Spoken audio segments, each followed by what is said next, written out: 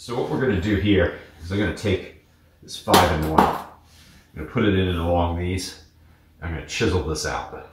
And then as I chisel, this will still be a bit rough. We're going to go back over this with an oscillating tool. So this is going to take a little bit longer, but since it's a single square, rather than cut out a single piece of hardy backer board, I'm going to show you a different method of clearing off the board so we can set the tile.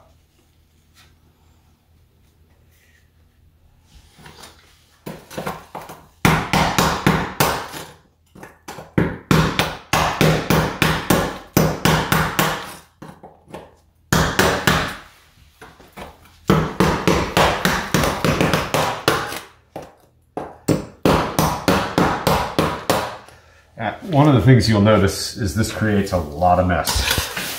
It might be a little bit easier.